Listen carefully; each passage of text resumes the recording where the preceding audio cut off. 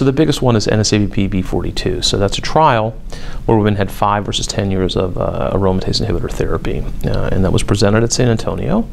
And at San Antonio, what happened was that statistically there was no difference in 5-year disease-free survival between years 5 and 10.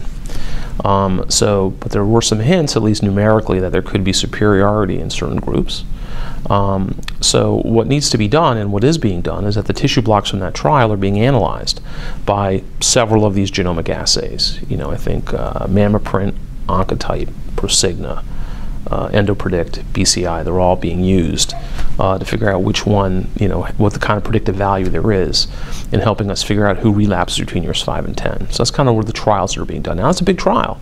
You know, I think it has 4,000, 5,000 patients. Maybe half of them have existing blocks that are useful. So it's going to be a big trial with a lot of useful information that will come out.